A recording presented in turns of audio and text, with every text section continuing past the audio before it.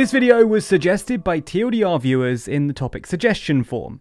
The link to the form is in the description of every video, so whenever you think of a good idea, be sure to chuck it our way.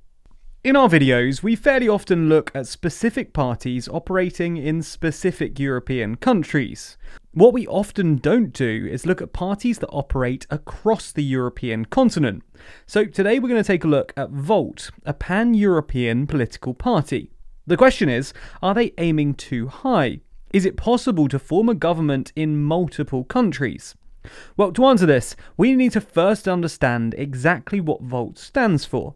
Volt parties tend to support policies that can be enacted across national borders, with them claiming that national parties are reaching their limits. As the world is getting more globalized, they argue that the solutions need to transcend national borders, and nowhere is this more clear than when it comes to policies surrounding climate change. Firstly, they want to introduce an EU-wide carbon tax, designed to stop people from using carbon-intensive products. Linked to this, they also want to stop subsidies on fossil fuels and increase the energy saving targets from 30 to 40%.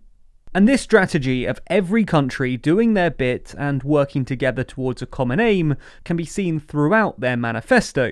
For example, on migration. They want to reform the way that the EU deals with asylum seekers and migrants coming from outside the EU. This would be aimed at ensuring that more countries took on more asylum seekers, as they claim that a small handful have been taking the vast majority. Alongside this, they also want to increase and improve legal pathways into Europe. And all of these policies are designed to work only at a European level. So it's clear by reading their manifesto that they're aiming to make a federal Europe, one that has a more powerful central government, capable of compelling constituent nations to abide by the rules they traditionally set themselves. Nowhere is this more clear than their commitment to create the position of a European Prime Minister, a figure that will be accountable to the European Parliament. However, there are other policies that we would expect from more traditional parties, who aim to just be elected in a single country. And these policies show them as a very socially liberal party. For example, they want to legalise sex work, they want to legalise euthanasia, and they want to look into the alternatives for prisons, as well as prioritising other sanctions. They also advocate for a digital revolution, with policies committed to making more paperless administration systems, expanding the Estonian model of e-government, and expanding e-healthcare systems. So that's a quick overview of what Volt stand for. And before anyone leaves a comment about how we've missed a fundamental policy of Volt, please consider that this is a 10-minute video, and their manifesto is 217 pages long. Now let's move on to whether they've had any successes yet. Well, Volt is actually only 4 years old, having been founded on the 29th of March 2017, which just happens to be the day that the UK formally triggered Article 50 and started the Brexit process. Nonetheless, they've already had some electoral successes. For example, they've won 3 seats in the 2021 Dutch general election. According to one report, Volt was successful due to last-minute politicisation of European integration. And interestingly, polls show that Volt did best with highly educated Dutch voters, specifically within the 18 to 34-year-old bracket. Volt has also elected 1 member in the European Parliament, and this came in the 2019 European parliamentary elections in Germany. Volt's elected member, Damien Bosselage, was at the top of Volt's list, and as they passed the threshold, he became their representative in Brussels. In fact, although there are no other voters in the national German government, there are a number in various councils across the country. So, despite being so new, they have had some electoral success. But a question that's likely burning in your mind is, could Volt, or some other pan-European party, actually end up forming a government across national borders? In essence, are we about to see a Spanish and Portuguese MP become one and the same person? Well, to put it bluntly, no. And that's because, legally speaking, Volt in Spain is a completely different legal entity to Volt in Italy, which in turn is a different entity from Volt in the UK.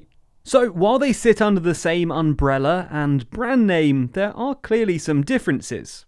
It's also worth distinguishing the difference between the likes of Volt as a pan-European political party and political parties at the European level, known more informally as Euro-parties. Euro-parties are the respective groupings of domestic political parties in the EU, and broadly have three levels: national constituent member parties, a transnational party organisation, and then a political grouping within the European Parliament. Take, for example, the European People's Party. The EPP is currently the EU's largest political grouping, holding 178 seats in the European Parliament. Yet, when EU citizens went to the polls back in 2019, they didn't vote directly for the EPP, nor EPP candidates. Despite having its own leader, policies, and manifesto, they were not directly elected. Instead, people voted for domestic political parties and politicians whose MEPs sit in the European Parliament under the EPP banner. To illustrate this point, let's take a look at one of the best-known MEPs, Nigel Farage.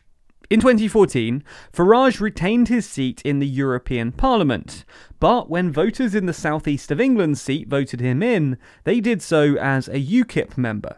However, when Farage sat in the European Parliament, he sat as an EFDD member, as the UKIP party were a member of the Europe of Freedom and Direct Democracy Euro Party, all while retaining his UKIP domestic credentials and while being able to defect from the EFDD. In essence, these Euro parties are governing alliances. Different parties sit under the same umbrella and the same name, yet each retain their individual autonomy and colours. So, having explained that, let's turn back to actual pan-European political parties, because these pan-European parties are radically different in that they are far, far more than just a grouping of pre-existing political parties. In a very simplistic view of things, while Euro parties are bottom-up affairs, these pan-European political parties are top-down. The umbrella comes first and then leads to the creation of individual sub-parties for each member state. Therefore, pan-European parties are far more centralised at the European level, looking at issues through less of a country-specific lens and more of a transnational European one. Looking directly at Volt's policies on climate change, we can see this in action, with, as we mentioned, them pursuing an EU-wide carbon tax to be used alongside EU-wide projects and initiatives.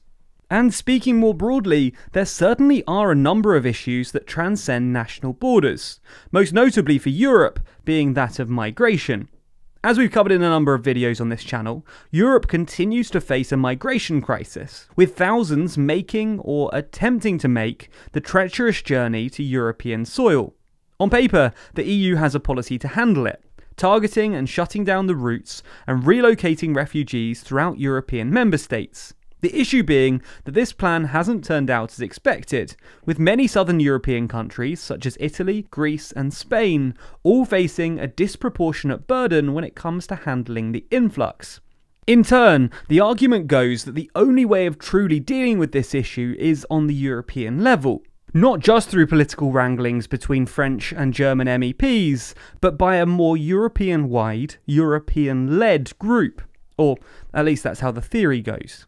In any case, Volt isn't alone on the pan-European stage. Democracy in Europe Movement 2025, a pan-European party set up by the Greek finance minister during the height of the sovereign debt crisis, similarly campaigns on a Europe-wide level, pushing for a European New Deal, advancements in tech sovereignty, and a separate Green New Deal for Europe. If you'd like us to make a separate video on DIEM25, then let us know in the comments below. Anyway, both DIEM25 and Volt are of the opinion that certain issues facing Europe and the world can only be solved on the transnational stage, with transnationalisation not only being the only way to overcome the obstacle of national interests blocking major reforms, but the only way to save the EU itself. But do you agree? Are pan-European parties such as Volt the way forward? Do they present a new and radical way to tackle issues? And crucially, are they truly the only way to save the EU as a whole? Let us know your thoughts in the comments below. Also, be sure to subscribe to the channel and hit the bell icon to be notified every time we release a new video. Special thanks to our Patreon backers who make videos like this one possible. And if you want to see your name at the end of videos, then you too can back us on Patreon. The link to that is in the description.